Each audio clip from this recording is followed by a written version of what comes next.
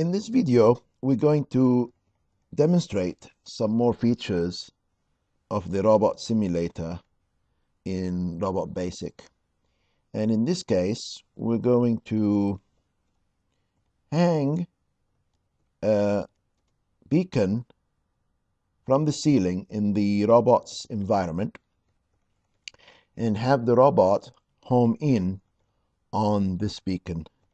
And we simulate the beacon using a red circle. Let's have a look at this.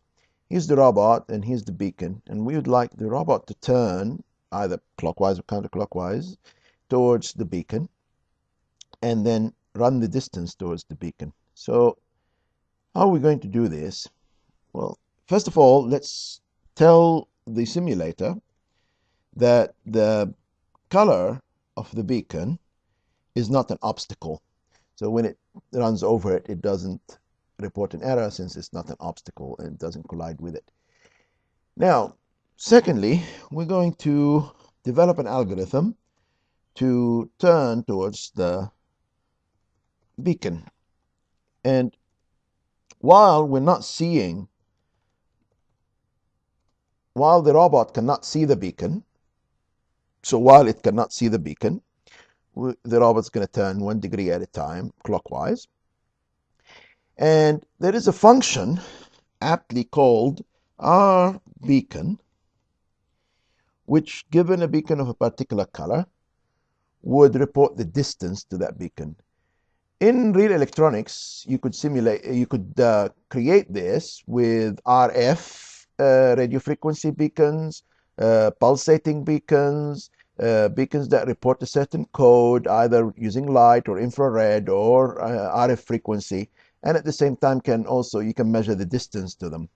So this function in RobotBASIC reports the distance to the beacon, that in this case is red color, and if it is directly in front of the robot. If it's not, it will give 0. So if it is directly in front of the robot, it will give a number other than 0, which would be the distance to the beacon. And in this case, if it's a 0, this condition will be true, since 0 is considered to be false, and it will continue turning. The moment this number is other than 0, the condition here, so that would be true, so not true will be false, and you will end up getting out of the loop. So let's try that. And there it is. It has turned towards the beacon.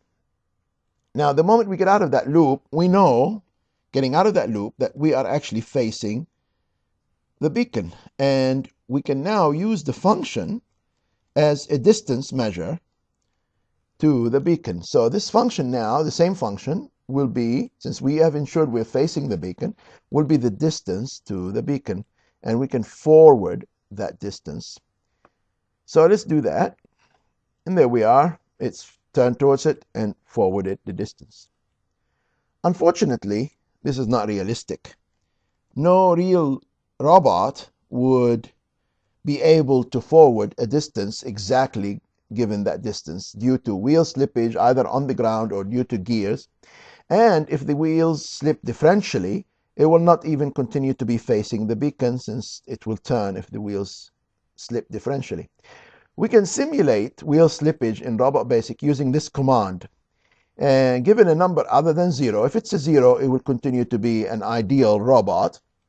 But if this number is something other than 0, and the bigger the number, the worse it is. Let's make it 70. That's a really bad robot, will slip quite a bit. And let's see what happens now.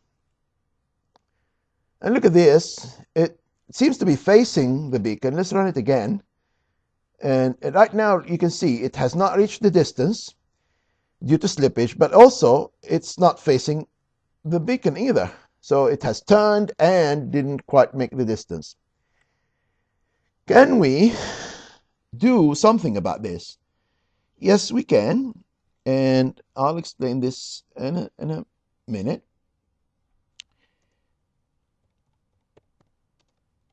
So what we want to do is put the same action as we've had before, but inside a loop.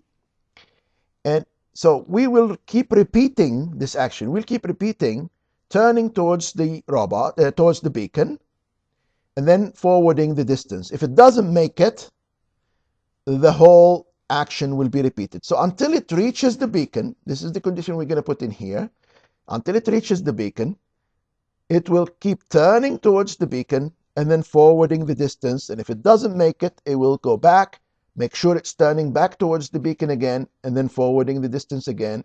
And if it doesn't make it, and so on. Now, we can tell that it has reached the beacon or not using the same function, rBeacon.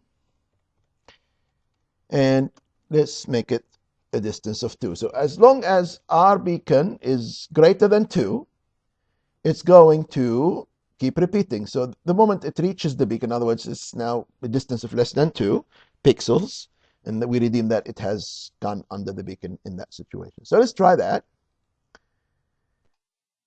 And syntax error in line 9. Beacon. Oh, yes, I did not put the color in here. So let's do that. But it didn't reach. And if you look at it closely, you'll see that it's not actually seeing the beacon as well. Now, why is that? Well, look at this condition here. We said as long as rBeacon is less than or equal to, is greater than 2, it will keep repeating. But if it's less than 2, it will not repeat anymore and get out of this loop. It will be here. But we remember this will report 0 if the beacon is not directly in front of the robot. And in that case, 0 is less than 2, so it will get out. So what we want to actually is change the condition. rBeacon red is not equal to 0 and it is less than 2. In that case, we know that it is facing the beacon since it's not 0 and it's less than 2, and that would be the condition for getting out. Otherwise, if it is less than 2 because it's 0, it will keep repeating. And let's try that. And here we are.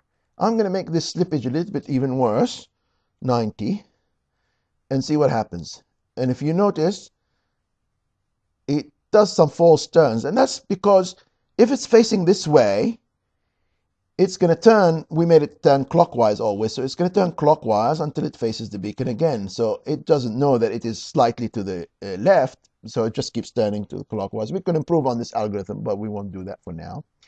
But you can see that it keeps turning. Every time it makes a false distance, it makes sure eventually that it reaches the beacon.